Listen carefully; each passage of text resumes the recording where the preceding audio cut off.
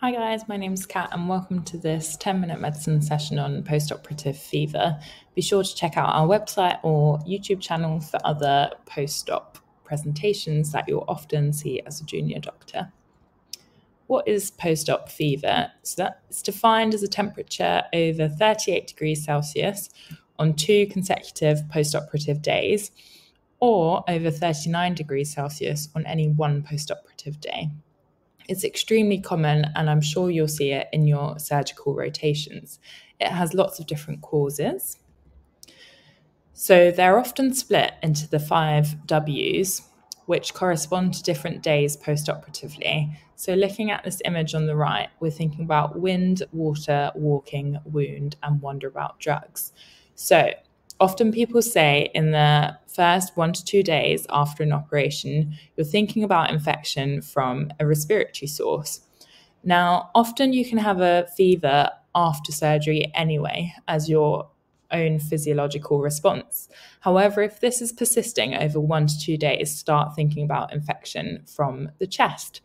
So in surgery, the lungs are naturally deflated afterwards, as you might not be filling them up as well due to the anesthetic, or you're in pain, so you're not expanding your lungs as widely, especially in GI surgery. Therefore, pain relief is really important after a surgery to prevent this collapse and prevent a pneumonia occurring. In days 3 to 5 after an operation, you'd start thinking about a urinary source of infection, so that's your water. This can often present in this time period. And then in days 4 to 6, you'd think about walking, so a VTE, venous thromboembolism, causing an infection, as that's when a PE or DVT is most likely to happen. In days 5 to 7, we're thinking about a wound infection. And if the post-op fever is happening persistently after 7 days after the infection, we start thinking about wider causes. Are there any drug reactions or transfusion reactions, for example? Have we had an unusual reaction to an anesthetic? It's important that we actually always consider all of these causes. It's just that these timeframes are the most common ways they present. I've also put some other things here. So always think about IV lines or central line infections as well. Think about abscesses and collections, and think about antibiotics that have been started that could cause a drug reaction. If you have prosthetic implantation, so for example, a mesh put in during an aortic aneurysm repair, that could also cause a fever as sort of the physiological response to the mesh. Could it be a pyrexia of unknown origin? So we'd be thinking about autoimmune, inflammatory, or even neoplastic causes of the fever. Could the patient be an alcohol withdrawal? This is a commonly missed cause of post-op fever, and it's important in your history, in your clerking, that you find out how much the patient usually drinks, as they could be withdrawing post-operatively. Less likely, but always consider a stroke or a myocardial infarction. So what are we looking for in the history and examination? When reviewing a post-op patient, always look at the op note to see what operation they've had.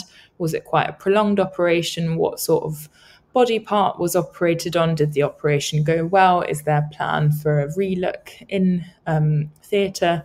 Maybe the operation was for sepsis in the first place, so maybe we're assessing something that was there preoperatively. Look at their past medical history. If patients are immunocompromised or frail, this should be ringing alarm bells in your head, as these patients are particularly vulnerable to post-operative infections. Think about things in the patient's history that could make them at a higher risk for a DVT or PE. So think about, have they been very immobilized? Are they obese? Do they have cancer?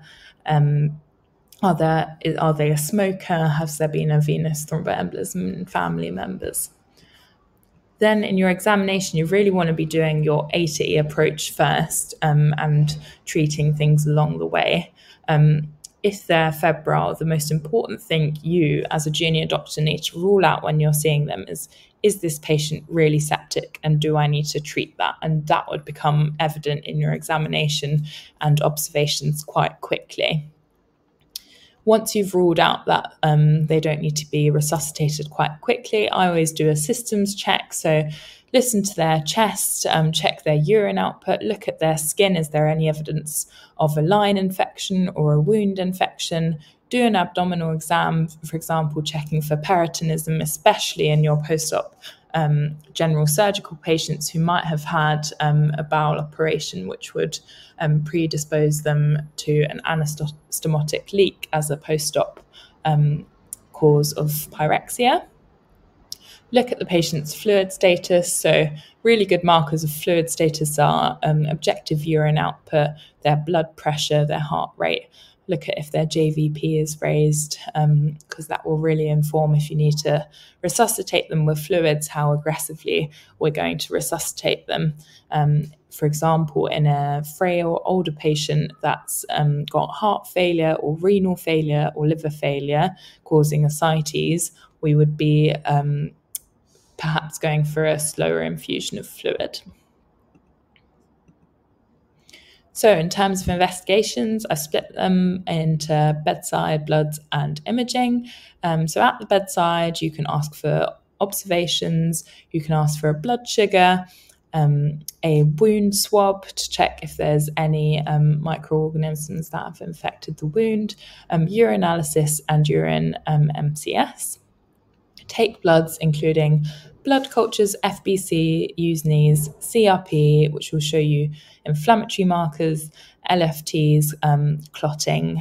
Take a lactate at the bedside and take a new group and save in case they might need to go back to theatre. I've put lactate in capitals as it will give you a really good indication very quickly on that VBG of how sick the patient in front of you is and how quickly you need to escalate them to your senior.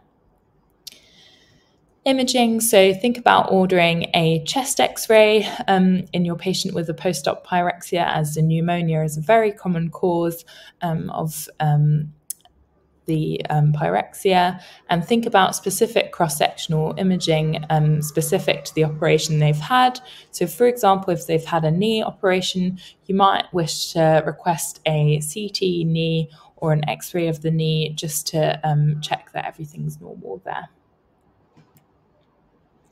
In terms of management, so we're really in our ATE going through the basic things like putting on oxygen if their saturations are low, and resuscitating with fluid if their blood pressure is low.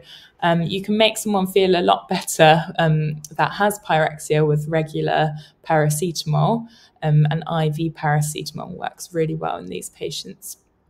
Use your local hospital guidelines to treat the patient with empirical antibiotics, so usually starting with a broad spectrum antibiotic if we don't know where the source of the infection is coming from, and then honing down with a more specific antibiotic once we've grown things from the samples we've taken.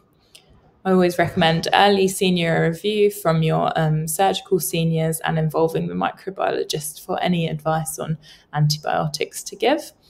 And lastly, I would always recommend serially reviewing these patients. If someone's very septic, make sure you do lots of interventions and then come back after an hour or two to see if they've improved. And that serial review will be really important and help you to see which way a patient's going. So thank you very much, everyone. And these are my sources.